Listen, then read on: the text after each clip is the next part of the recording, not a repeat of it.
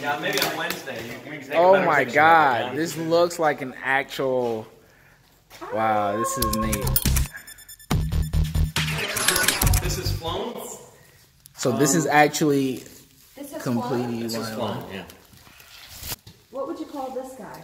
It's almost a European style with it. It's that Looks like a fan tail is an enclosed fan tail. It's called. It's all in Europe. They call it a Yeah, I've seen videos of. But we call it a fan tail. Military calls it a fan tail. Let me get the It shot has from the more front. of a European style, you know, I design always profile. think aircraft looks like a fish that looks in the water. I feel like this. Looks like a So guys, if you ever wondered,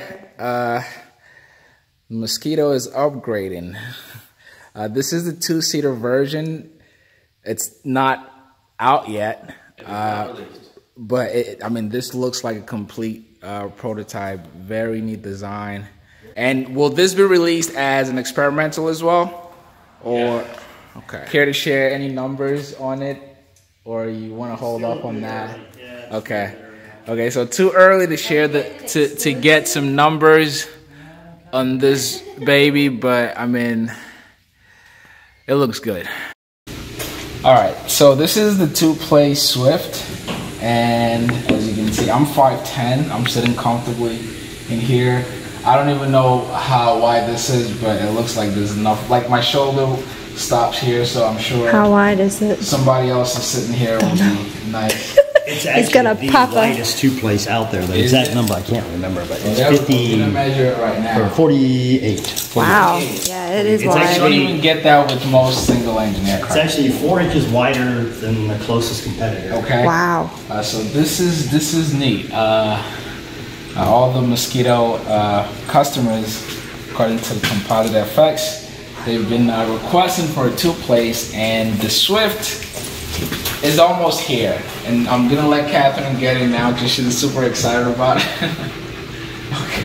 All right, see, it's 2 of us in here. We can totally just go grab dinner right now. This is really roomy. And there's more than enough ample space here. More than enough. This is nicely done. Right now the Swift is being tested. This is the only prototype, by the way, so you're seeing it first on Mojo Grip. It's been tested. They're deciding which engine they're going to be using. Right now, you said it's fitted with the IO360, so that's 180 horsepower from Lycoming. But they might just hook this thing up with a turbine engine, for those of you who love that. That makes it a lot more powerful. And unlike the Mosquito, this serves a lot better mission in terms of you can take it further.